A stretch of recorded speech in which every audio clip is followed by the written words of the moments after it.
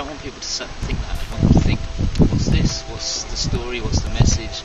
Oh, I don't like it. Oh, I think it's great. I think it's really important that if you see a piece of artwork, that you think about the artwork. I was painting a lot of I was painting backdrops for bands and painting stuff for nightclubs. I used to run a club night with some friends, and so I was painting quite big, and it's fun.